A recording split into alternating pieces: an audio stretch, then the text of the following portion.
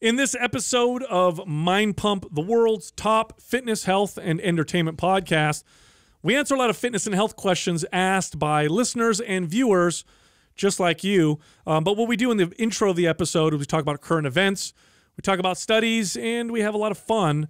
So I'm going to give you the breakdown of the whole episode. Okay, Here it is. So we started the podcast by talking about Ghislaine Maxwell. This is the woman that was with Epstein. A disgusting human being. The guy that killed himself. Now she got caught, and let's hear what she says. Or will someone suicide her? We'll find out. We'll find out. Stay tuned. Then we talk about eBay. Boy, they're under a lot of fire. Let's see what happens there. We talk about Kayne West running for president. Couldn't it get any weirder? Kanye 2020. And then we talk about the plague breaking out in China. That's all we need. Another one of those. Yeah. Harvard University is going to be all online next year. Oh, and the price stays the same. Then we talk about naturally. Then we talk about COVID. Cases are spiking, but less people are dying. What's going on there? We talk about protest and coronavirus. Then we talk about the the 4th of July fireworks going on, how they were scaring the hell out of our pets. Adam put Brain FM on in the background, which helped them out. And then he added Ned to their dog food. Now, Ned is used by humans, but you can also give it to your animals. Ned is full spectrum hemp oil extract, high in CBD. It's got a very calming effect. It's a natural anxiolytic, very safe. Of course, it's over the counter. If you'd like to try it out, this is by far the best CBD product that we've tried. By far, it's high quality. You feel a difference the first time you take this, okay? We have a discount for you. Go to the website, HelloNed, that's HelloNed.com, /Mind Pump after that. Use the code Mind Pump, get 15% off your first purchase. Then we talk about Unsolved Mysteries on Netflix. It's a great show. And finally, branched-chain amino acids and why they may be making you feel depressed. No joke. Then we got into the questions. The first question, this person wants to know the difference between a good morning and a Romanian deadlift. Similar exercises, but what are the differences? The next question, this person wants to know how you put farmer walks into your workouts. Like, where do you place them? And then, of course, what do farmer walks do for your body? The next question, this person wants to know if we find any value in experimenting with different popular diets. And the final question, somebody wants to know what the hardest thing is about being a dad for all of us. Also, this month, all month long, one of our most effective changing diapers, muscle building, fat burning programs, MAPS Strong, is 50% off. Now, this program emphasizes the posterior chain. So it builds the back, and it's a full body workout, but you really get great back and butt development. It's a calorie burner. It's a hard workout. It builds tremendous strength and muscle. It's one of our, it's like a sleeping popular exercise program. We didn't realize it'd be this popular, but a lot of people love this program. It's actually one of my favorites. A lot of women really love MAP Strong because of its effect on metabolism. And when you enroll in the program, you get the whole workout. You get video demos of the exercises and technique. I mean, everything's laid out for you. So here's how you get 50% off. Go to mapsstrong.com. That's MAPSSTRONG.com. And then use the code STRONG50. That's STRONG50, no space, for the discount. And it's t-shirt time. Oh, shit, Doug. You know it's my favorite time of the week. Oh, my goodness. Redlined again. All right, we have 2 winners for Apple Podcasts and 2 winners for Facebook. The Apple Podcast winners are Noble Knight 15, TG Jane.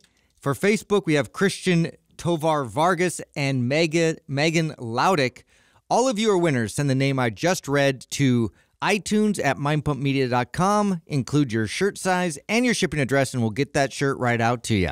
Hey, so what's the over-under for when Epstein's girlfriend when they suicide her? Can you bet on that in Vegas? That would be amazing. Hey, did they put her in the same exact place? I read that. I tried to confirm that, and I couldn't confirm it. Oh, it might have been like fake news. Yeah. So first off, did you hear where they found her? No. They found her in this house that was on 150 acres in, I believe, New Hampshire. It was totally isolated. she had someone buy it for her, essentially. She wasn't even on the paperwork. So she was totally hidden. Hiding. And the way that they got her is they had agents running through the forest on each side, pulling up. They had helicopters coming in. Wow. Yeah, just to grab her. What? Wow. Yeah, dude. Now, And- she was in the documentary, right? yeah. Uh-huh. So I mean, I don't get it. Why be in the documentary if you're going to go hide then? No, that was, I think they. No, they used clips. Yeah. She wasn't actually like talking in the interview. Yeah. Oh, so I thought I thought they interviewed her and she was in the documentary like that. She wasn't like one of the No. people that volunteered. No, but as soon as he got caught, she disappeared. She was gone. And apparently, according to the victims or the people who are accusing them of all these crimes or whatever, she's just as bad as Epstein. Like, she was involved in all of it, all that stuff. Well, you kind of have to be, right? If you're the assistant for that many years and you can't just That was his right-hand person. And she's already said apparently she's going to sing. Like, she's going to start talking. Nothing would make me happier. Dude. Yeah, but if she dies again in prison, like what do we? I know. That's the thing. Is like, are people going to be mad enough to like? Because this whole thing is crazy to me. Yeah. It's the flight logs for the listeners who don't know. So Epstein apparently involved in this wide ring of sex trafficking and pedophilia. Okay, it's disgusting, right? Terrible. Yeah. Human being. He owned an island. And once they caught him and everything, they raided this island. This island was essentially a isolated place where he would take very powerful people. Wait a second, it's the island. I thought it was the big New Mexico ranch where all this stuff is going down. It's on the island. He has both. He's got the ranch. That was another one. That's another one. But he also has this island. Oh, I thought the big ranch in New Mexico was where all the big dirt was going on. Both. But the island is secluded. He can fly people in, very powerful people. But you don't realize you can get there by boat. You can also get there by boat. Which is like, okay, so you have all these flight logs that are coming out with all these like big famous people that have gone through and whatnot, and it's questionable. But nobody's, I mean, you don't have the records of all those boats and yachts that have come through. No, have you seen did you see the artwork and shit that he would have up in this island and then people connected to him? Yeah. Let me put it this way. If I was going over someone's house and I saw some of this artwork, I would immediately leave and call the police. 100%. Because it's creepy shit. It's like child pornography stuff, isn't almost. it? Yeah. Like, I mean, Well, they're like bound. They're like, it's like kids like kneeling and they're bound with like straps and whatnot. Who puts that up on their wall? But this place in this island, it basically was designed specifically, you could tell, for this type of stuff. And these victims would say is when they're there, they felt helpless because they're on an island. Yeah. So, shit would happen, and then what do? Then where do you go? And the flight logs are crazy. Bro, the people who flew to this island repeatedly, Oprah, Will Smith, Madonna, Eminem, Bill Clinton flew on... Steven Spielberg? Yeah, Bill Clinton flew to this island on Epstein's private plane 16 times. Something like that. It's like, Oprah? Yeah. I thought Oprah's like untouchable. I know. Dude, I don't know, bro. It feels like this like ring of crazy, this web. It's definitely a center for power, right? However you want to look at it. Maybe some celebrities went there just, to check out whatever, but it's still, this is where everybody congregated. Yeah. Or maybe that's part of the brilliance, right? Is to like throw normal parties that are for all the celebrities. So you've got all this traffic of, basically you've got everybody potentially in on it, but they're really not. They're just throwing big part, and then he has his like dirty fucking I don't know, friends. dude, because I don't know. when you connect all of this with what people are saying, the victims are saying, like there's one victim that was saying that she got repeatedly raped by Prince Andrew, and Ghislaine Maxwell was the one that was orchestrating it.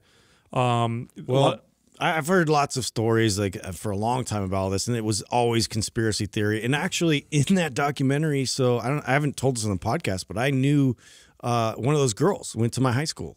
Oh. So it was like it even made it even more real to me, like what was going on there.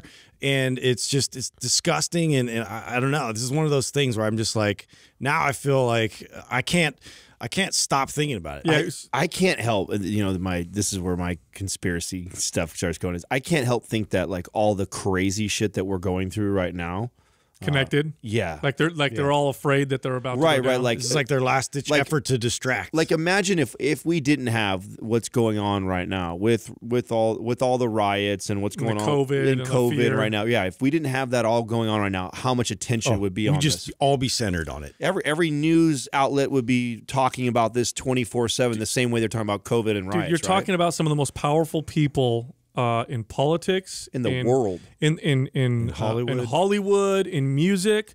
Bill Clinton, on these flight logs, several of these flights told his Secret Service not to come. Yep. When does anybody ever do that in that position?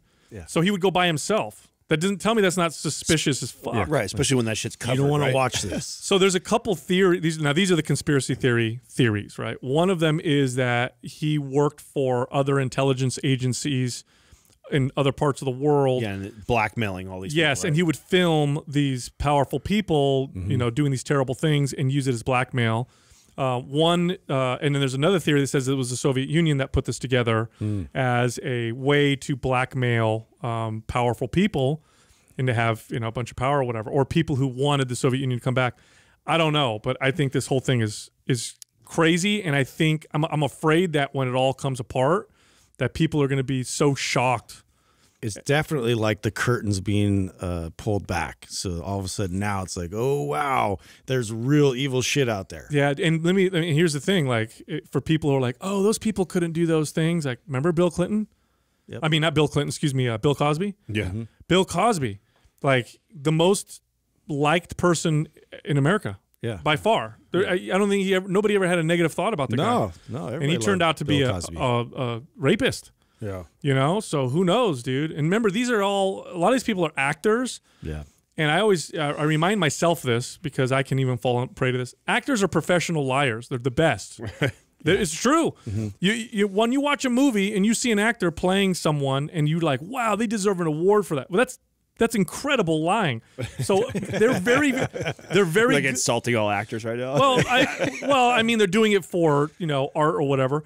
But I mean, they become somebody else. Yeah. I mean, that's the whole thing. Don't think that they're not masterfully skilled at making themselves likable. You know what I mean? That's exactly what they do. So I'm watching this thing like, what is going to happen? Speaking of crazy, did you see the message that Justin sent over about eBay?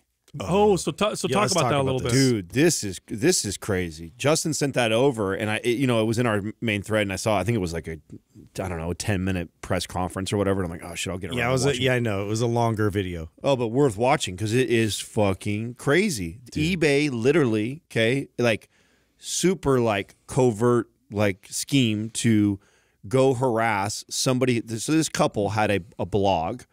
And they were basically bashing eBay, just their service and this and that. And they had got enough traction that it was actually hurting sales or whatever. hurting eBay. And eBay is caught on record. Like was it the CEO? Was it the CEO? It was executives, but I don't know if it was CEO. Yeah, I can't remember if it was the CEO or just some of the executives saying that take them down, do whatever it takes. Yeah. And the shit that that bitch, bro, they were sending her like larva and a bloody pig's head. A pig head. Just like delivering it to the door. Oh, they set fake accounts up on Twitter and Instagram and were messaging them like just making death threats, everything you could think of. They were getting like swingers, like they would like post a party, so you could come at any time, just knock. You don't have to call ahead or anything. Like, up through the night. It was so sinister that they had like phases of this. Like first, it's like scare, harass, do everything, and then eBay was to look like they were trying to help. So they even had a plan of action of like. Reaching out, help the authorities. Like find, Wow, that's disgusting. So they tampered with evidence. It's gonna be a huge black eye on eBay. Oh wow, that's huge. What terrible people. Yes, the whole swinger thing sounds like an amazing prank. I know. That's what I thought. I was actually laughing about that one. I was like, oh wow, that's pretty good. I might do that to one of you guys. We're here for the gangbang. Yeah. It gave like instructions to just knock on the door, come on in, let's say, any hour.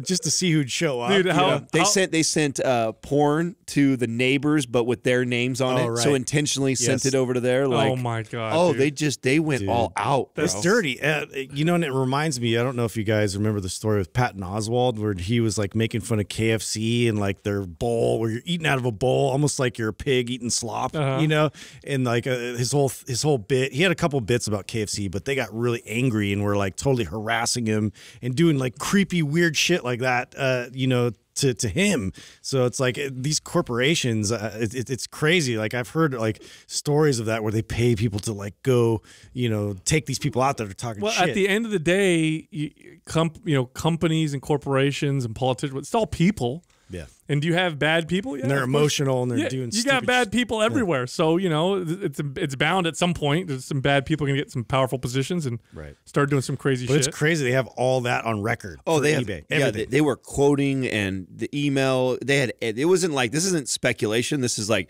FBI's involved. Yep. The case. How come this isn't like huge news everywhere? Because look at everything that's going on. Oh, yeah, I guess you're right. You know what I'm saying? Like that's why exactly. If Epstein stuff like this, I feel like would be everywhere if it wasn't for all the COVID and riot stuff going on. I mean, that's insane to me. Yeah. I couldn't believe I haven't seen it anywhere else. But I know. I just stumbled across it. I don't even remember where I saw it. And as of the recording, I'm looking at the shares of eBay, and they don't seem to be taking a hit. I can only imagine. I guess if they really gain steam, maybe it on hasn't this, spread enough. Yeah. Yeah.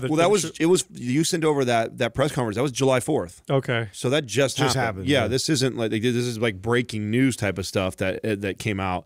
I hadn't heard anything. I hadn't read any articles on it, but they have everything. It's not like a maybe this is going to happen and we're speculating. The evidence is there. So as if the news can't get any crazier, we have a potential new candidate running for president. I saw this. Is this real? Yeah, he announced is Kanye West really running for president? So technically, he made an announcement that he was going to be running for president. Elon supported him. Did you see that? Elon retweeted underneath. I got you, man. Can I just tell you how much I love Elon? Yeah. I love Elon. I swear we become best friends. We'll hang out with him. Anyway, Kanye, apparently it's real that he's running for president, but I don't know if you'll be able to get on all 50 states' ballots. It might be too late for that. So how does that work? Explain that to me. So you how can much run. How much money do you need to actually pull it off? Well, I mean, I'm a sure lot, dude. He has plenty. Well, that's what I mean. I'm just like I'm trying to understand if he's going to pay front all that like himself. I'm sure. Trump did, didn't he? Yeah, he did. That's crazy. So he's got a lot of money. So let's talk about that for a second. So first off, if you want to effectively run, you want to be on all 50 states' ballots, right? You don't want people to have a ballot. Now they could write you in, but how many people do that, right? They do like Mickey Mouse and all that. So that's going to be tough. But let's just say that that all works out. What do you think the strategy is? Do you think he literally wants to be the president? No, I think I heard you say this, and I agree. Is that I think that he is. I mean, he's already came out, right? He's a big, Make America Great supporter, Trump supporter. Oh yeah, he's a MAGA for sure. So the idea would probably be to split the votes, right? To split the Biden votes. Oh, because what do they want so much? They want the young vote, right? And so everybody knows Kanye. He's from our generation. Kanye would lower. He definitely would pose a threat for both the young and the black vote. And if the Democrat Party loses even a few percent of that, which is typically Democratic, they're dead. Yeah, they can't lose that at all. They get something like 90-something% of the black vote. If that just dropped a few percent, they're done. Same thing with the young vote. Okay, so it's like almost like he's running on purpose to do that, and then now if you're the head of the DNC or whatever, like what would your wild card be to kind of counter that? Oh, well, I already said what I thought their only strategy would be to run Michelle as his running mate. Yeah, that would be a tough ticket, but I don't see anything else that could. Where is that? Because that was a rumor that we heard a while ago. I don't think it's happening. It's so far the people in the running are not her for VP or whatever. But this Kanye thing is pretty interesting, man. Because that would totally happen if he ran. Bro, he would not hurt. We live in cartoon world, dude. First we have a TV fucking star become president. It never stopped being the reality show from The Apprentice to then into The Office. It just kept going. Even stronger about my prediction of The Rock being a president within fucking 2 decades, dude. You think so? 100%, dude. The Rock is going to be a president. Dude. It's such a shit show that might make sense. That's where this is going. Because so much of this is now so much of politics is social media. It wasn't wasn't it. Like nobody, and that was, I mean, you know that's why Trump won, because he mastered that first. Obama started it, right? He was the first to really start to utilize it, but Trump took it to a whole nother level, and that's what I think we're going to see now. I really think it's going to be celebrities, dude. Yeah, I was thinking about this a lot, and I do think it is definitely the birth of completely new change of like the way everything is going to be done, like on all accounts. I think that like. It's interesting to see all these people getting rooted out, you know, that have been doing shady shit and all, like as much like craziness. Like I try to find like pockets of hope and happiness and like what's going to be in the future. Like, you know, maybe like us rooting all this out and realizing that it was such a shit show. Like how are we going to piece it all together is going to define everything. I tell you what the answer is. The answer is just dramatically reduce the power that they have. Then it doesn't matter as much. Right. When they have a ton of power, you know, Kanye being the president, scary. Yeah. He doesn't have that much power. I'm like, whatever. Put whoever, you know, I don't care if he runs, if he's the president, because they can't do a whole lot. I still go back to I think voting is going to evolve somehow. Somehow we're going to have to change the way it is to make it too easy. I think, and this is coming from someone who probably would fail the test, right? I think that you should have to take a test. You should have to take like a yes. That would never work out. Why? You should have to take a test before you vote on the person who's running our country. Who gets to design the test? I don't know. I mean, I don't care. All left and right put it together, but it should be like, so you should have like at least a basic understanding of politics, our country, law, economic. Yeah, you should have that. And if you don't, then you don't get to vote. Yeah. And if you really, really want to put your vote in, you have to do some studying and research. Yeah, that would never fly. Why? They just wouldn't fly. Because, I mean, why not? Because both sides would say you're limiting this many people. Right now, it's just a popularity contest. It always is. And because it's a popularity contest, you have a bunch of people running out there. You're going to get free lunches. You're going to get whatever we want to give to you. Yeah, that's always been all the corporate, you know, like infiltration and kickbacks and all that. Like that motivates like actual candidates to even run. It's like, you know, we got to eliminate all that stuff. Well, again, you can't, if you want to eliminate that much money that goes into it, you have to eliminate their power, because if they have that much power to change, to affect corporations' bottom line, then that is a very, very strong incentive to spend a lot of money to get what you want. Right. If that didn't exist, there would be no money that would go into it. And so I think hopefully at some point, I doubt this will happen, but I would love at some point for everybody to be like, hey, we all don't like these people. Why don't we just make them like not that powerful? That way they can't do shit too much. You know what I mean? Let's just take care of ourselves a little bit and see what happens. Bring that third party up a little higher. Well, good luck. Yeah. Good luck. On. Hey, you guys want to hear some more crazy news? Yeah. The bubonic plague apparently has busted out in China in an area. Yeah, they said that I'm going to read this to you.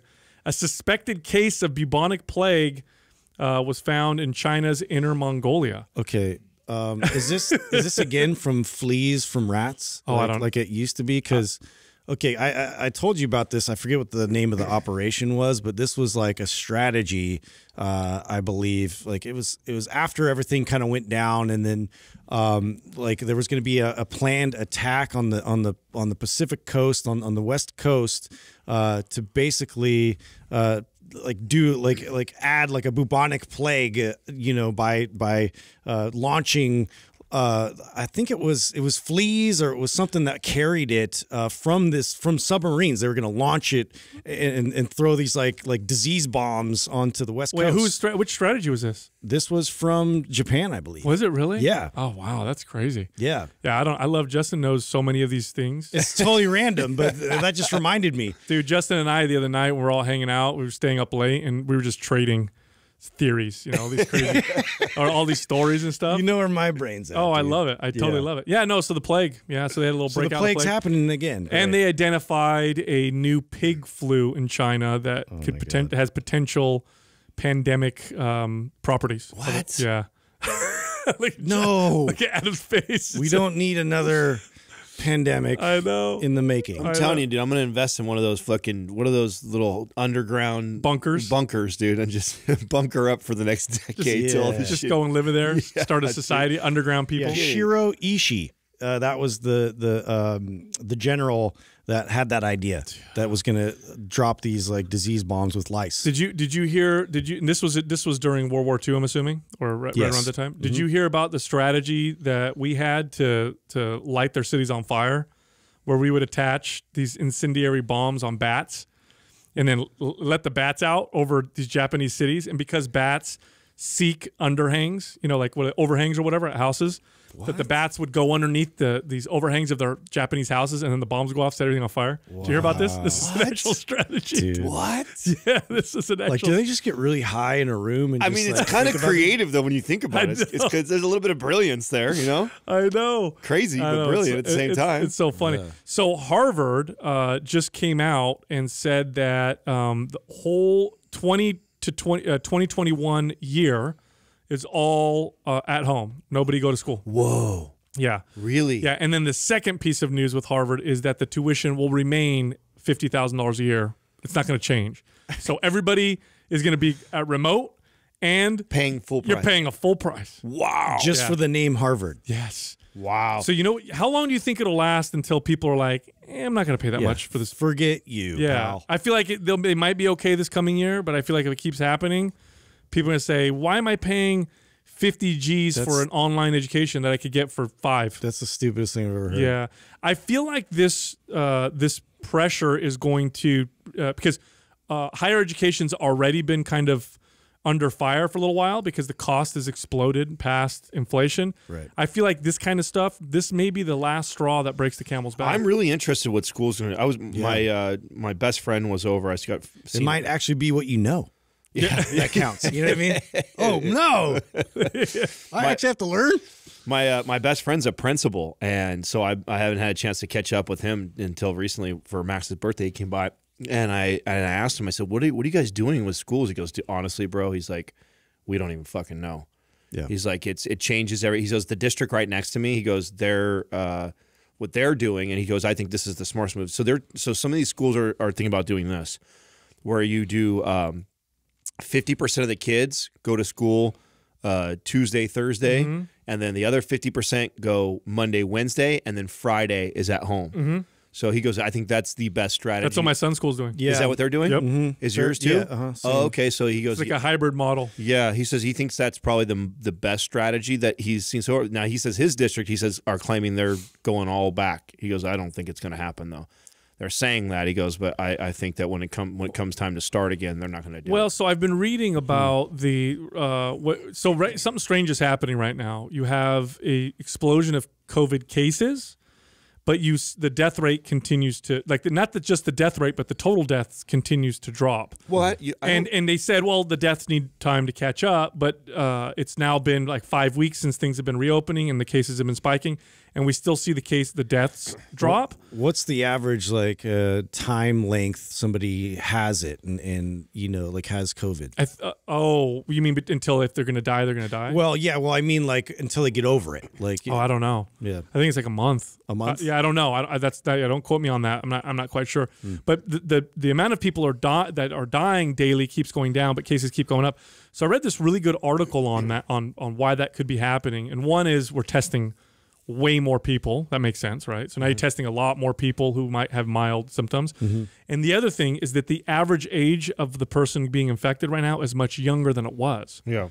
So we're not getting all these nursing home people that are getting COVID. Now we're seeing a lot more people in the 30s and 40s, and of course they don't die at nearly the same rate. I heard there's a bunch of shit going on right now in hospitals too because they get more money if you have COVID patients in your hospital. Yeah, you do. Yeah. So there's lots of shit going on right now where they're listing patients as COVID when they're naturally, if you get incentivized, right, money. Yeah. There's going to be shenanigans out there. Yeah, that's just part of the whole thing. Yeah, but this article was written very, very intelligently, and it's true. The average age of the person right now that's testing positive is going down. So of course you're going to see less deaths. Even if the cases rise, Right. you know, the death rate among, I think, over 60 is way different than it is if you're under 40. Well, and I think we always speculated this, right? That there's potentially tons of people that have had it and that were just asymptomatic or didn't even have any symptoms at all, right? So I think that I think there's a good chance that we're going to continue to see that go down. What is the percentage at right now? What is the death? Do you know what the death rate is at? I don't remember off the top of my head, but I know it's comparable to right now, I think it's comparable to a bad flu season. Yeah. Do you think we'll ever look at it like flu? Or, I mean, it's obviously it's going to be determined once we finally get the vaccine and all that. I think that people might be a bit more at ease. Like, oh, yeah, it's COVID season, you know, instead of it being always a fucking pandemic. Yeah, I don't know, maybe, depending on, because it's still kind of new. So I think looking back, you know, 2 years from now, we might be able to be like, you know, it was worse than we thought or not nearly as bad, you know, as we thought. So, well, I think I think we can already safely say that it's worse because of what it's doing to the hospitals, right? I mean, just regardless of the death percentage of it, and that we may all get it one day, and it may be like a flu. The flu has never done not in like in the recent decades, right? We haven't had a flu overwhelm hospitals like we are, and I think that's the big argument right now is that regardless of the death rate. People just get really sick. Yeah, people get really sick, and we have, you know, the hospitals can't handle that many people coming through, and that's one of the biggest fears. So regardless of what side you're on of how scary it is or isn't, I know it's become very political on, you know, are you a non-mask wearer, mask wearer, bullshit. But at the end of the day, nobody can debate or argue that some of these hospitals, like my other best friend, his wife is a respiratory therapist, so she's right in the thick of it. Yeah. And they just had, I mean, their whole hospital has now been converted to a COVID hospital. She is like, but then there's a few, right? Like that, like hotspots. But there's a lot, like at Courtney's hospital that has nobody, and they're laying people off. In. Yeah, exactly, and they're going out of business because nobody's going in. Yeah, because they shut down all the other stuff that they do because they've been mandated or whatever. Yeah, it's tricky because, like you said, though, there are hotspots where it's overwhelming because it's all centralized in that one. I think location. that's why it's causing so much division, right? Because if you're somebody who's coming, like if you're, because you don't see it, like. Right. If you're like Courtney's friends from her hospital and they're like, we're getting laid off because there's no work here and there's no COVID patients in here. And then you have the other, like literally 2 hours away up the road. Yeah. You have my best friend's hospital and it's a COVID hospital and they're in the thick of it. And so her perspective, it's totally different. So you get these differing opinions. The part about it all that really makes me upset is the way that it's been handled by our, you know, quote unquote, our leaders or politicians. Oh yeah. It's worst. It's really bad because it's inconsistent. This is what makes it bad. If you're consistent, then if you're inconsistent, people start to lose their faith in what you say. And so, you know, they're saying, for example, study comes out that shows that, you know, remember, 22 million people. Yeah, can we just go by the data? Yeah, 22 million people protested, you know, recently, right? Over the course of, you know, after George Floyd and whatever. So it's tons and tons of people protesting. In some cities, tens of thousands of people together walking through the streets, you know, protesting, yelling, screaming, whatever. And they're saying that's not responsible for the spike in COVID cases. Oh, that didn't have anything to do with it. Church singing is. Yeah, right. And then they'll say stuff like that. Or it's complete horseshit. Or you know, they'll say that's fine, it's totally safe, but gyms still have to stay closed, businesses still have to stay closed. Yeah. And then the argument is, well, one is essential, one isn't. It's all essential. I think protesting is a right that we have, and we should never infringe on that, ever. I will fight to the death 100% to defend that. But people's businesses. But you also, I mean, come on. Like, let's. I mean, we live in reality. Like, that's a group of people, right, like in just a different place, right? And so, like in California, they're saying still they just made it illegal to sing in churches, but if you want to go protest and tens of thousands of people, they have no problem. Now that actually passed. I believe so. I was kidding. That's for real. Yeah. Oh shit. Yeah, that's. I thought that was like just one of those things where they're saying that they don't. No, like church is fine, but you can't sing.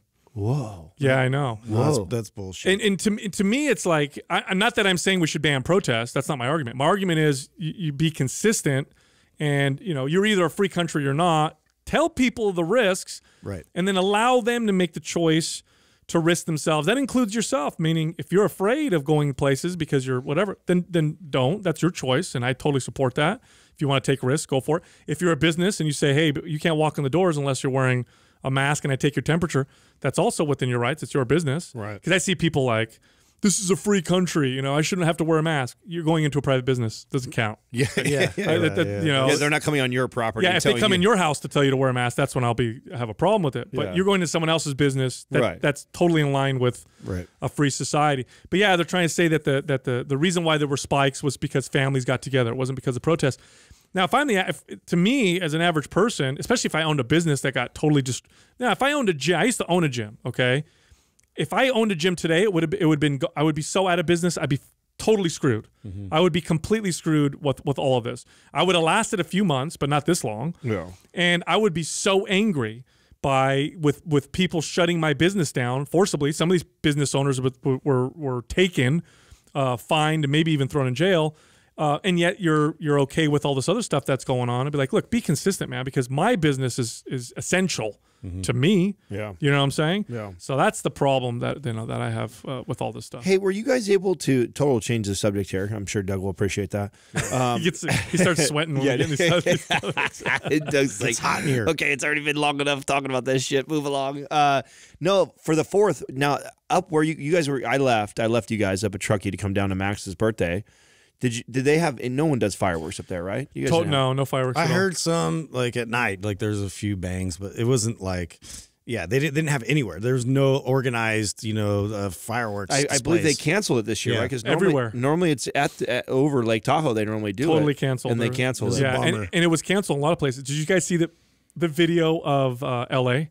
No. Okay, so no fireworks displays at all. Not even the ones that normally they would do for the 4th because they don't want people to come together again because of COVID. So somebody filmed like a broad film over the city, and you just see illegal fireworks, bro, everywhere, dude. Wow. It was like a war zone. I heard that at the beach, like at Santa Cruz. I heard that there was a lot of that along the beach anyways. Yeah. Like they couldn't control it. Oh, it was crazy in our neighborhood.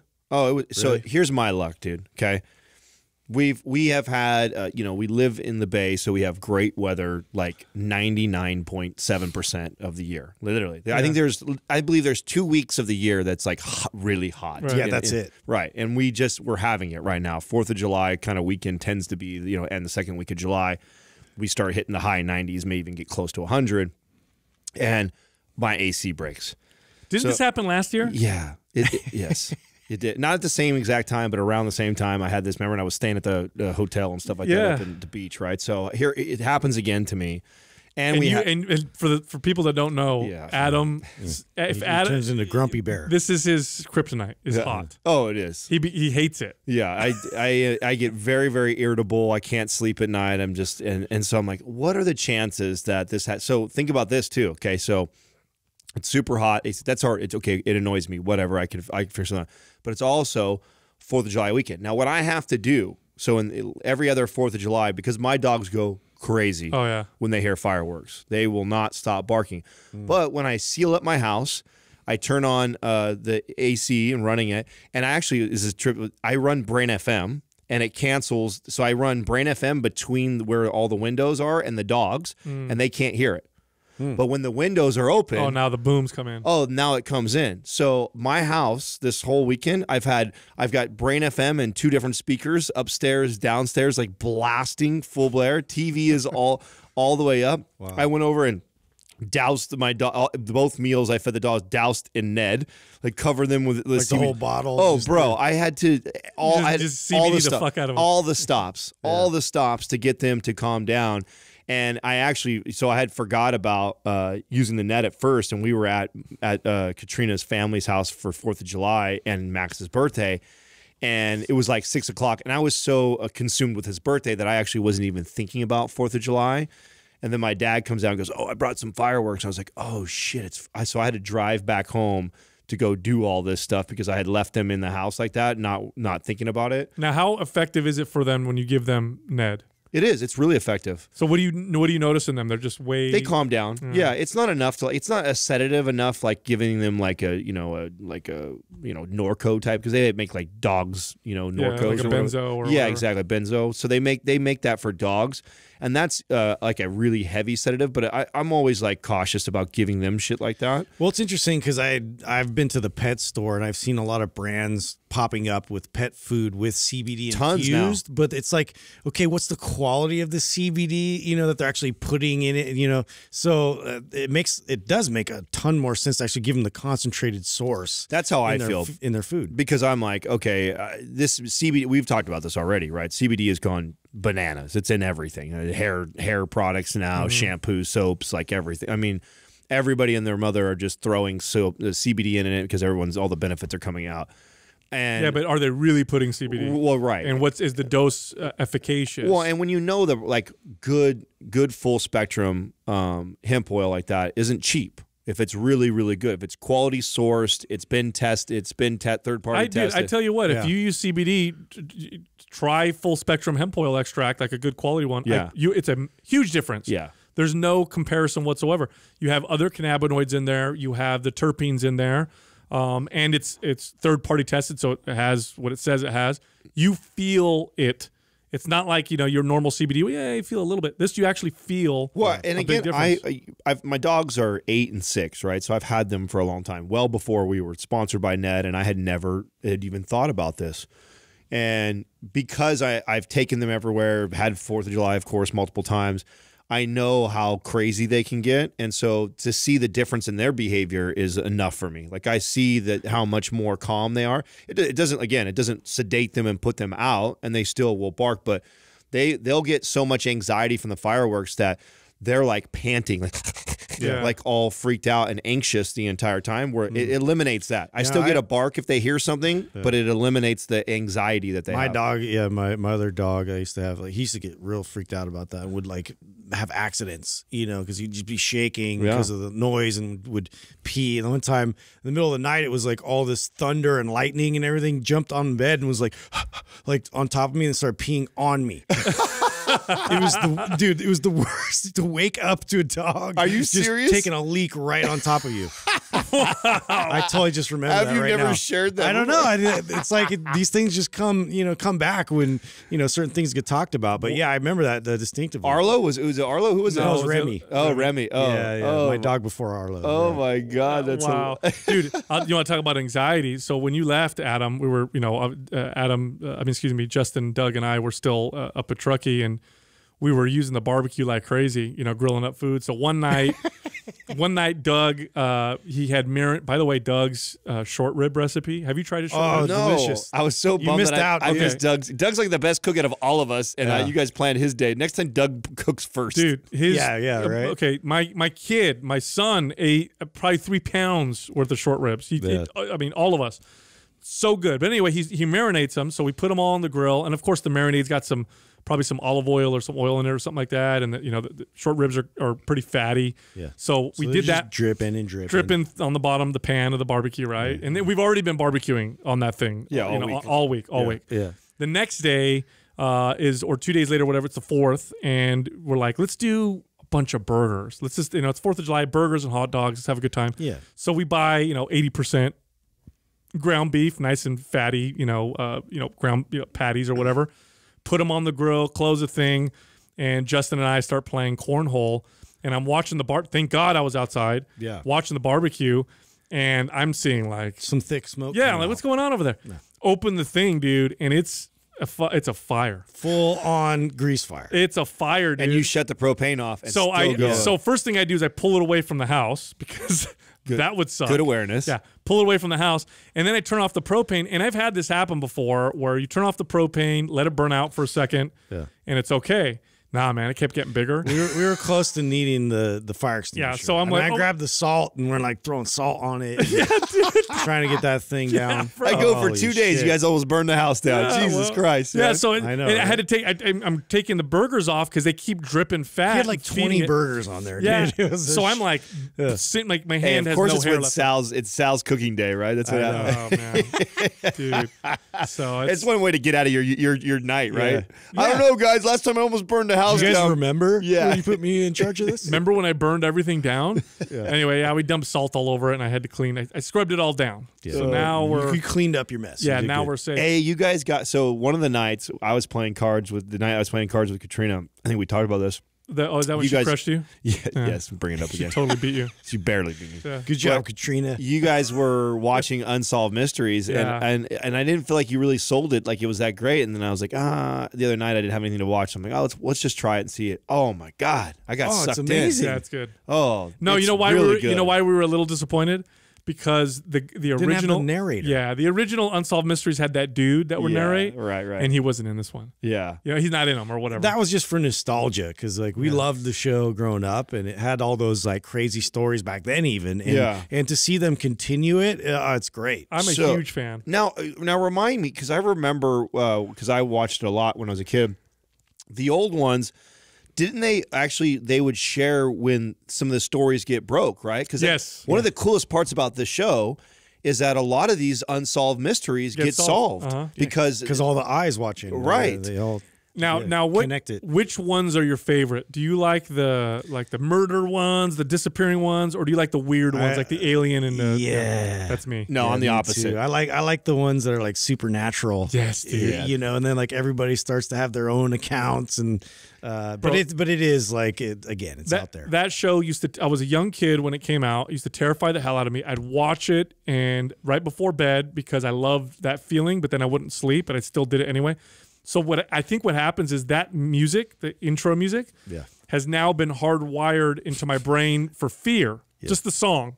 So when we watched it and we were sitting in front of the TV, I'm a 41-year-old man, right? I get goosebumps. Just the music went on. I got this wave of like goosebumps and fear. I'm like, what the hell? Like, this has been hardwired into me. But yeah, we watched the UFO one first. I haven't even watched that one. See, I like the murder and missing. The very first episode's pretty powerful. Yeah, that'll suck you in. No, I did. Pretty crazy, dude. I got a DM from somebody. I want to bring this up on the show.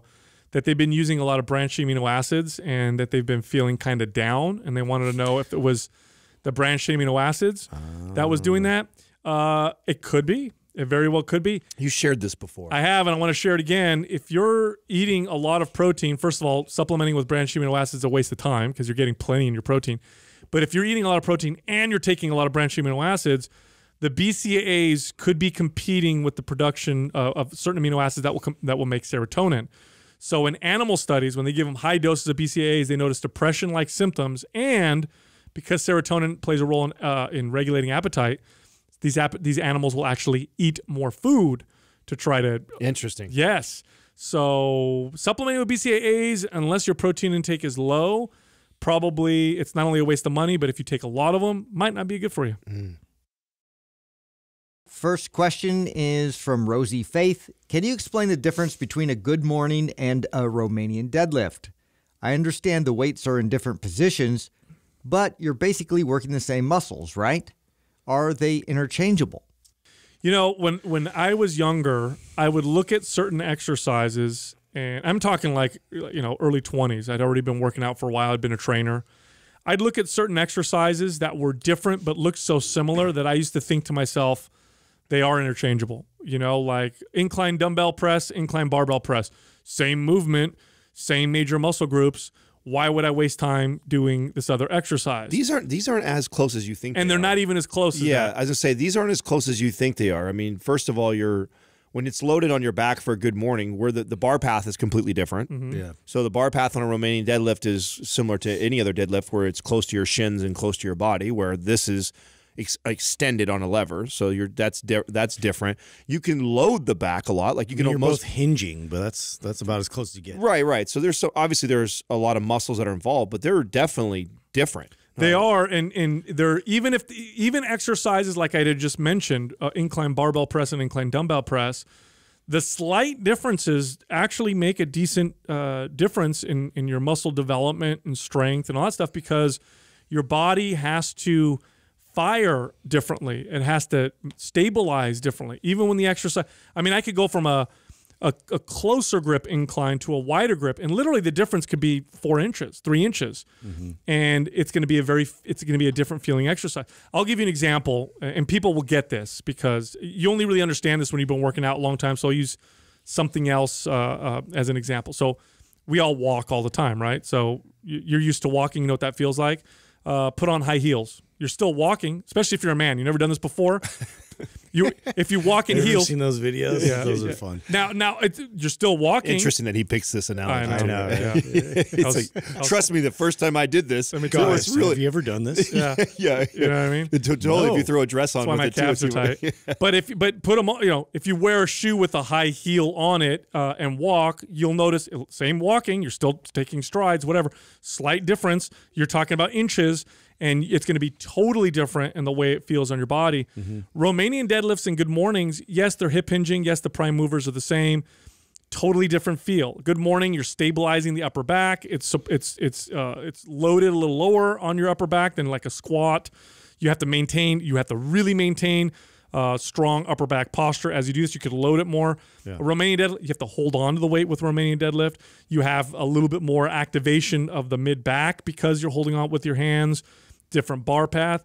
They both feel totally different. Both valuable for different aspects, and that's the thing is like you want to bank those types of exercises that are similar but provide a different stimulus, so that way you're not constantly always doing the same thing, and that way you can kind of stay ahead of that plateau. And like we always talk about, whichever one that you gravitate most to, introduce the other one. So if you're somebody who loves good mornings, but you're like, oh, I do good mornings, there's no sense for me to do Romanian deadlifts. Actually, you should. Right. And vice versa. If you are somebody who always does Romanian deadlifts and you don't hardly ever do good mornings, then introduce good mornings. Right. Both have their own value. Now, that being said, I don't think for most people it's a good idea to do both in the same workout. They're close enough for that. Yeah, right? It might be overkill, right? And especially because of you need to be really either Romanian deadlift or good morning. You have to have really good. They need real concentrated attention. Yeah, you have to have incredibly good low back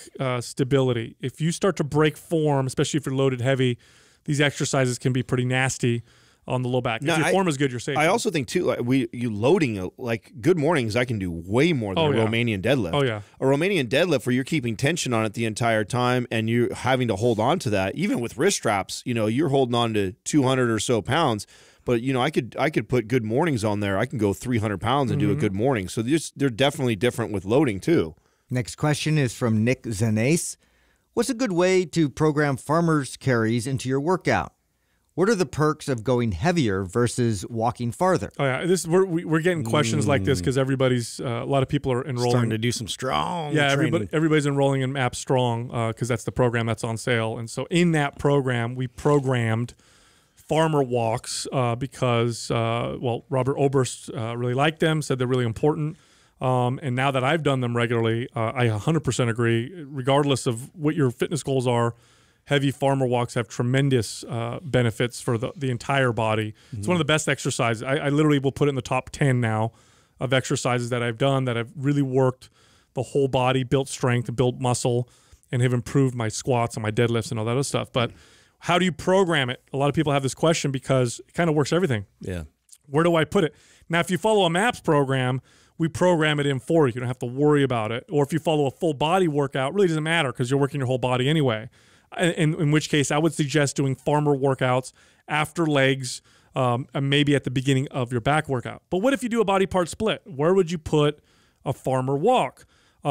Two places I can think of that it would make sense, either back day or leg day. I think those are the 2 days that I think farmer walks would be programmed on a split. I don't know. What do you guys think? Yeah, I like that. I also like it as a way to start my workout too. Yeah. I mean, we talked about this the other day. This was one of the exercises primer. that that was one of the things that I originally didn't think it was a good idea because I thought, it's going to exhaust me before I go do legs or I go do chest or I go do some other exercise. But because it's one of the single exercises that I can think of that literally wakes up your entire body, from your neck all the way down to your toes, I love to start it with a workout. I'll do 2 or 3 nice heavy carries, And then when I go into any other exercise after that, I feel like I'm so primed. And it reinforces good posture. Right. So yeah, it stacks your spine. It gets all the joints awake and alive. And so I do like it as a primer. And like you said before that, I thought it might exhaust me, but I've actually used this a few times before going into my compound lifts and loved it. But I also like using farmer walks, for building volume. So we do this whole, like, these work sessions within, Map Strong. And that's really to build up this tank, this motor, this ability to carry heavy things for longer amounts of time. And I just find that so valuable when you're going back into heavy lifting in your workouts. It's like you have that endurance for all those lifts. So now I can get through those lifts more effectively because I just have this bigger tank. Oh, dude, one of the biggest benefits I got from Map Strong was my recovery ability went through the roof because it builds your ability to handle more and more volume and workload. So then I would go back to another MAPS program, and like my body was recovering so fast, and I realized it was because Strong helped build that up. Now the last part, he's asking about the perks of going heavier versus further.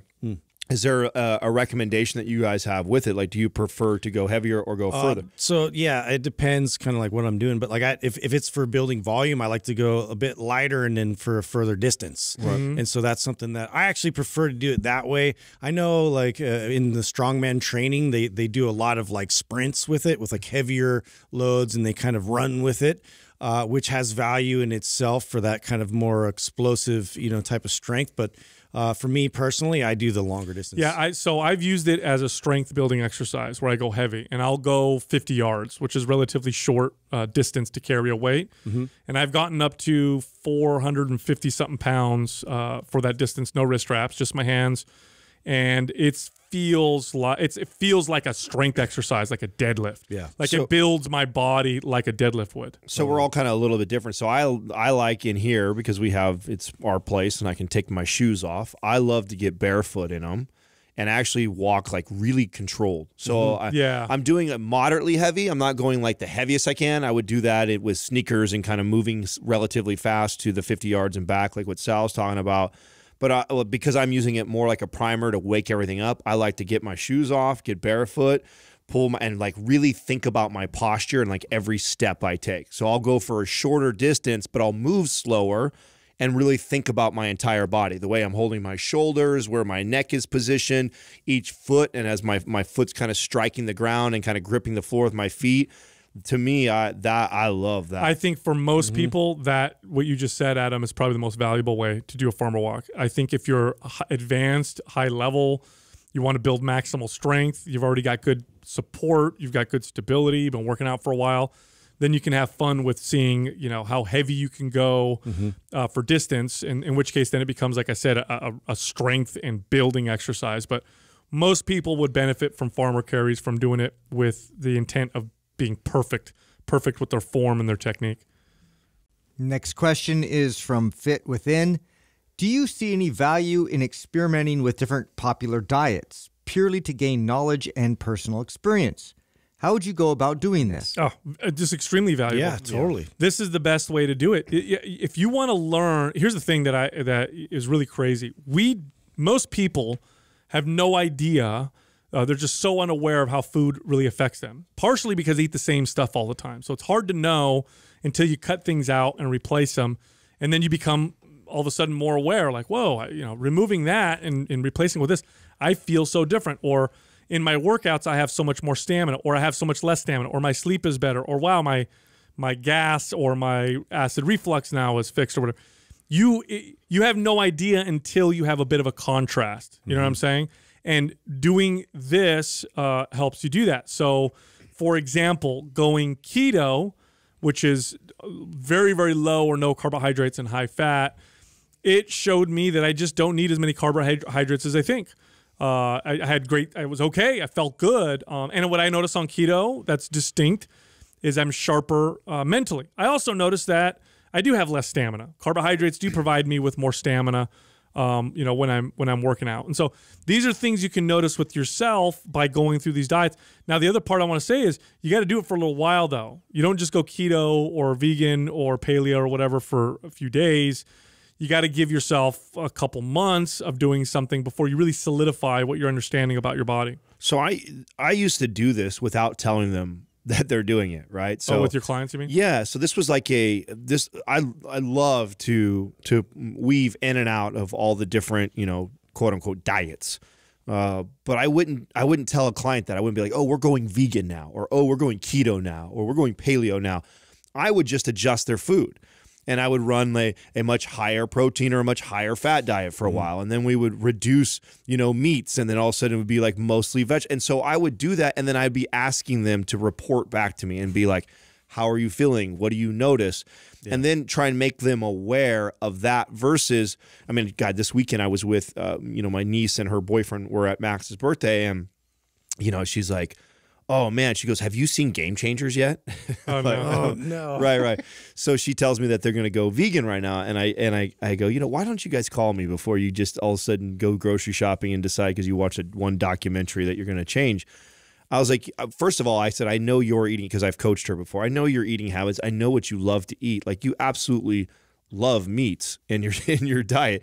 So why would you completely eliminate it? Now, I'm totally for you eliminating some of the things that you probably don't need in there as regular as you probably were eating before, like the bacons every morning and butters. And, if you're eating red meat all the time, why don't you go to reduce down to chicken and fish and see how you feel? And then go run a vegan-ish type of diet, but allow chicken, because she's not doing it for animal rights. As I said, if you're doing it for those reasons, she's like, I don't give a shit about that. I'm like, okay, if you don't give a shit about that, you enjoy meat, why would you all of a sudden go from somebody who eats it all the time to completely eliminating?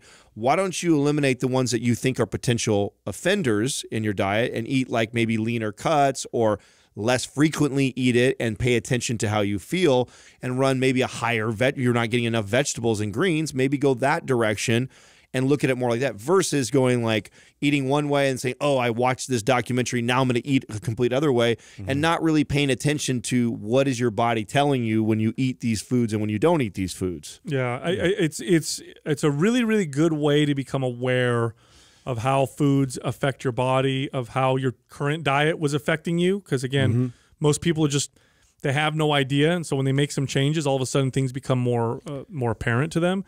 I love this. I absolutely love this. And here's another reason why I love it. Because for whatever reason, I know why, okay? Our diets are much more to us than just food. I know that's, if you break it down, it's just food. But really, it's much more than that, right? Food. This is why when you talk about diets with people, it gets almost like you're talking about politics or religion. Oh, yeah. In the fitness space, if you want to get into, right now we're in election season, and you say anything that's politically, motivated, any type of political comment, you're going to get fire for one side, and it gets all crazy. And so people are like, I don't even want to talk politics. Sometimes you get this religion.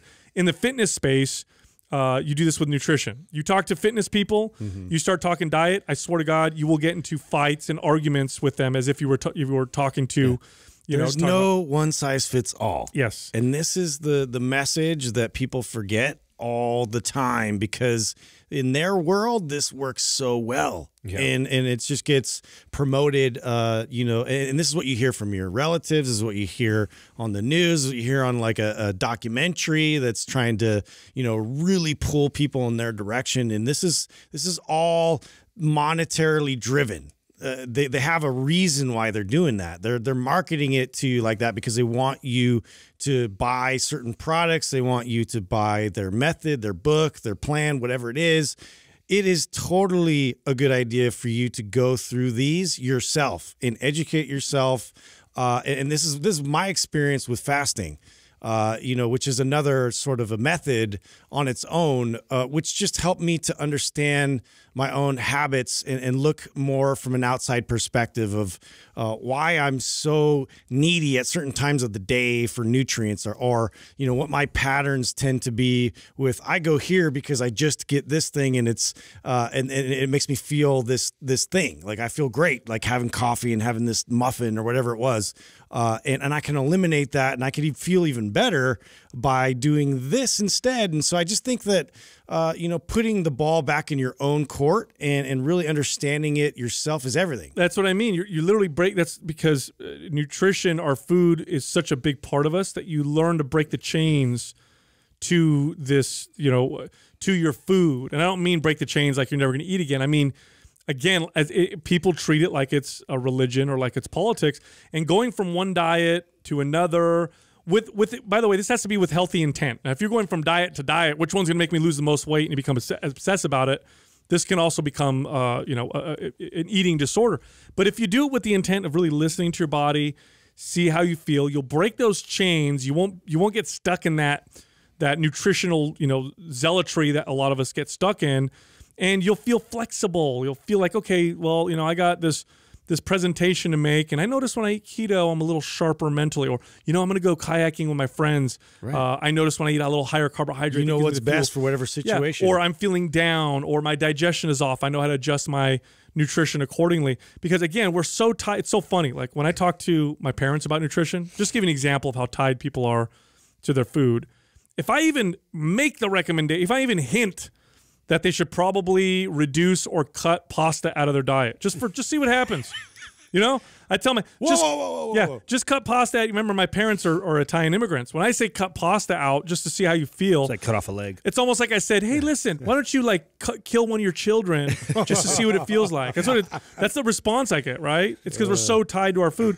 Moving from one to another in this way helps you break that. Well, not only that, this is what I was telling my niece too, is like the likelihood that you and your boyfriend are supposed to be eating the exact same thing is so unlikely. Yeah.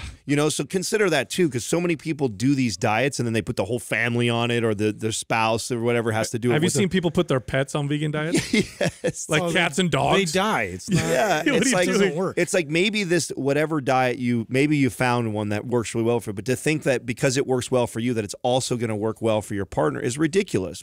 That's how individual all of us are and how unique it is. So instead of attaching yourself to, the religion of the diet, try to unpack what is it about this diet that is making you feel so good, and what was it about what you were doing before that was making you feel so bad. And maybe it's and not maybe, for sure, it's a few things that it's a piece of something. Yes, there's a few things that you probably eliminated when you followed this new diet X, that is making you feel so good, and it's less about being so regimen about these diet rules, and it's more about wow, when I cut out having butter and bacon, I do feel 10 times better. Okay, so you don't need to go full vegan, just cut out the butter and the bacon and eat normal. Or when you eat red meat 2 times a day every single day, you feel terrible. So rotate your meat, maybe have some fish and some chicken and some turkey and some other things in there instead. So look at those things when you follow these diets. A made up thing. It's completely made up. Yeah, I know. It was just food before. Right. And I'll end on this part with this, within reason. I know we're saying try a bunch of different diets. That doesn't mean try every. Yeah, the cabbage diet, the pizza diet. There's a lot of crazy shit out there. So you could skip those. Yeah, use a little common sense. Next question is from Taylor Baca. What's the hardest thing about being a dad? Oh, Adam, you're the newest dad. Ooh. You're the newest dad in the room. What's the hardest thing so far? I guess I sound like an asshole if I say that there's nothing really hard. There's like little things, right? And I think the hardest, if I were to label it, or the thing that comes to mind, is probably the difference of that you have with your partner who's raising them, and all the little subtleties. Like I'll give you an example. Two that come to mind that I've shared one of them. I shared the crawling story, I believe, on the podcast. Did I share that on the podcast? You did. Right. So that where was you're a little like let him struggle more. Yes. And she's a little rescue him. Right. And there's another thing recently that's came up that like he's starting to walk around. Right. He's not walking, but he wants to walk all the time. So he's grabbing people's hands, and then that's all he wants you to do is walk him everywhere. And I'm actually really adamant about not wearing shoes. I want him barefoot. I want him barefoot like all the time. Like I don't care if he's walking over dirt and rocks and everything like that. Like I think that's really good for him to start to adapt that way, and then we can put shoes on him later on when it's like I'm not talking about when we're going public places in a grocery store. I'm talking about when we're in front of our house or her brother-in-law's house or somebody's. Yeah, you're not walking through the Tenderloin in San Francisco barefoot. Yes, yeah, but in our around our house and things like that, I like that. And she's like, no, he's gonna hurt himself, or he can step on glass, or he can cut his foot. And so this last for his birthday, his sister has like they have kind of an older house, and you guys remember whose sister? Katrina's. Yeah, her sister and brother. I think you've been out there. Have you guys been out to that house yet? No. In San Martin? So. No. Okay, so anyways, they have like an older house, and the driveway is like definitely like older asphalt. Where there's like it's not flat and smooth. It's like rocks all over. Chunky. Yeah, chunky like that. And I had him barefoot, and he walks the best. And now my theory on this is that you have so many nerve endings in your feet. This kid up until this point has only felt grass or carpet, and all of a sudden he gets on this, and I could see his toes and gripping the floor. All of a sudden he's walking way, like his balance is way more stable. Now it's scarier because he's unstable, right? So she's like, you got to get shoes on him, and I'm like, no.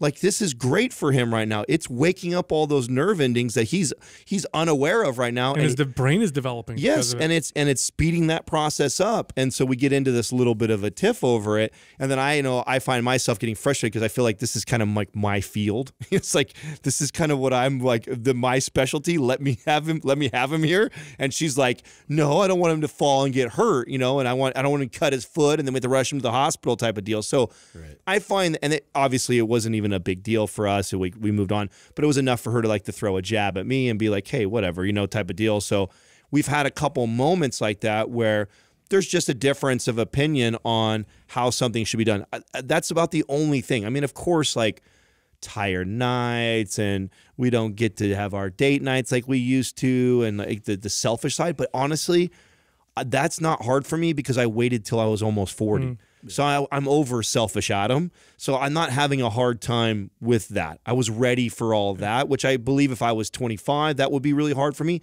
The hardest thing I'd say is that, Katrina was raised a certain way. I was raised a certain way. We both have certain things that we probably feel strongly about, and I'm sure you guys have stories to relate to this. I could echo, again, it's very similar. My household's very similar to that. But I think for me, it's I don't want to always be Captain No Fun. And really, it amounts to there's ice cream trips. There's these things that happen when I'm out of town and all these things. And it's like I struggle with that because I guess I'm trying to create opportunities for fun that don't involve high sugar outlet things or way too much electronic stimulus. And these are the types of things because I pay attention to the behaviors that result from all of that crazy input. And so I try and balance to the point where I don't want the rebellion to happen as a result of dad always throwing the hammer down that this isn't going to be the case. But and Courtney supports me, and she supports a lot of those moments where I do have to kind of remove things that I can see patterns kind of as a result of of these things, of these entertainment things that they get into, especially with electronics, and it's a constant battle. But I guess the hard part is just to keep steering and guiding and directing, what my kids are getting exposed to, what their habits are, what kind of friends they're around, all these things. I'm just constantly thinking about how this is going to affect their development and how, good humans are going to be as a result, around other people. And so it's not that it's hard. It's just that it's something that's always top of mind. And I'm also very, very much stressed out about everybody's safety, well-being, being, trying to provide and whatnot. So that's all part of the job. Yeah. This is what a dad is. So I own it. Yeah. I talked to my mom about that when my kids were really young, about the worry and stuff. And I'm like, oh my gosh, I didn't realize how invulnerable I was before. I had no vulnerabilities. I thought I did, but I really didn't. Now that I have kids, it's now you really worry.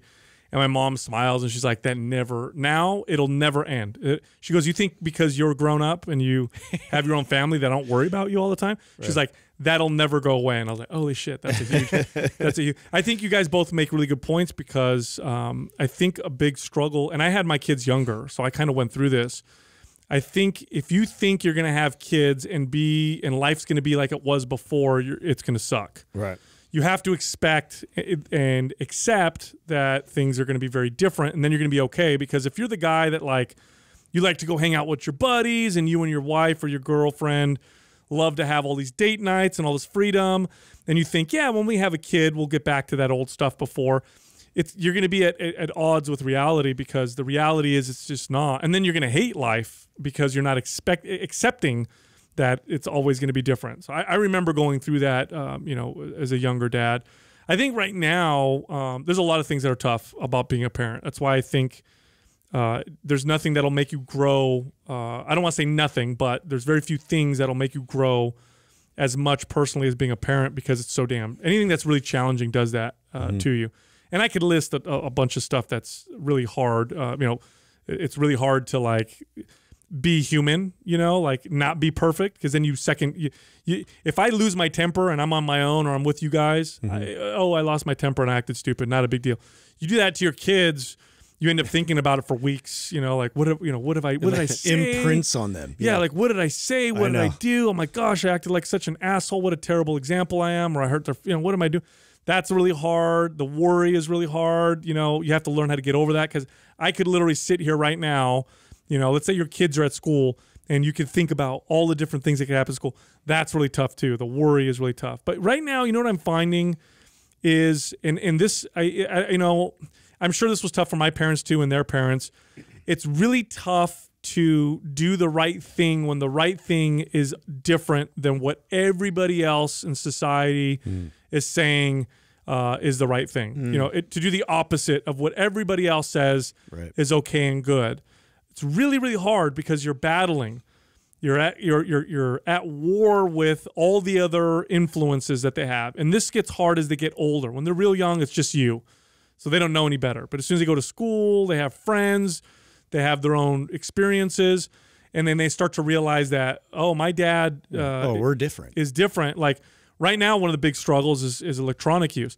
This wasn't a problem when I was a kid, because it just didn't exist. I mean, we had TV, but it wasn't that big of a deal. We didn't have 24-hour cartoons or 24-hour, you know, entertainment, and we definitely didn't have the internet and iPhones and all that technology.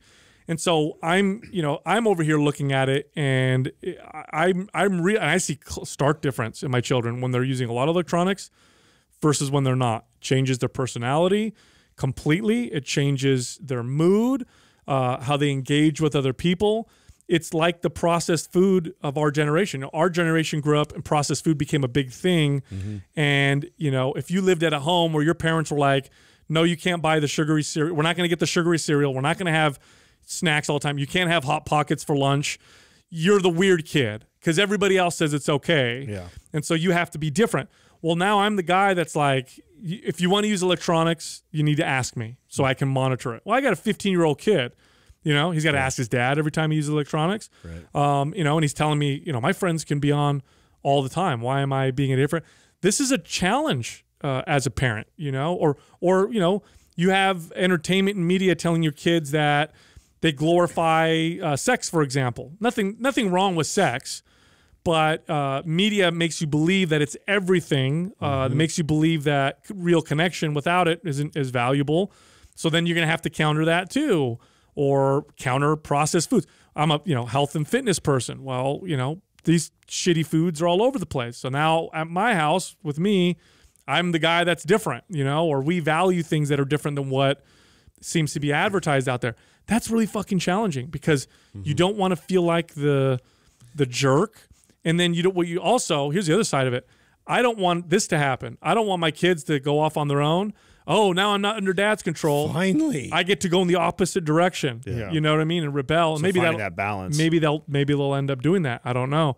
That's the hard thing. It's when raising your kids the right way is different than what everybody else seems to be doing. Well, and also, you know, realizing that like they're not you. Yeah. You know, like really, really understanding that this is a different human being that has different ideas, different, like, because you totally like portray your own ideas and like, well, I wouldn't have done that, you know, that way and this, and so that's something that I've had to struggle with and realize and pull myself out and be like, these are completely different humans than me, even though they came, you know, from part of me. they're completely different. Dude, here's the big one, right? If you don't raise your kids, somebody else will. And that just may be society. Yeah, it might TV, be group of friends. It might be the internet. It might be media. It might be their friends. You look at some of these sites that, like, I have a teenage boy, and teenage boys, there's certain sites that they like to go on. And I'll go on and I'll read these forums, and you can see there's a lot of cynicism. This is what tends to happen with teenage boys. They get cynical. They make jokes about a lot of stuff, everything's stupid or whatever. And if I'm not opposing that, that'll raise my kid. Yep. So that's a big-ass challenge. And as a dad, you have to be very involved, because I'll use a fitness analogy. We talk about movement patterns all the time. If you do correctional exercise 1 hour a week, but then the rest of the week you're moving terrible, which one's going to win? Yeah. Well, if your kid is being raised by you a little bit, and everybody else and everything else is raising them all the time, you're going to lose. You're going to lose the battle. So for me, that's the hardest thing about being a father. Look, Mind Pump is recorded on video as well as audio. So if you want to watch Mind Pump as well as listen, go to YouTube, Mind Pump Podcast. Also, we have a lot of free guides. We present guides that show you how to burn body fat, build muscle, strengthen your body. I thought you said free guys. Guides, no guys. All The right. guys are not free. Too bad. Go to mindpumpfree.com. And then finally, if you want to find us on social media, you can find us on Instagram. Justin is at Mind Pump Justin. I'm at Mind Pump Sal. And Adam is at Mind Pump Adam. I mean, when you think of like real world functional type strength, the movements that they were doing, a lot of them they didn't even have dumb. They were like rocks, boulders, or stones. And so to me, like what I love about how functional these are, and when I think functional, I think the most carry over into real life. That's it. Like, as much as we tout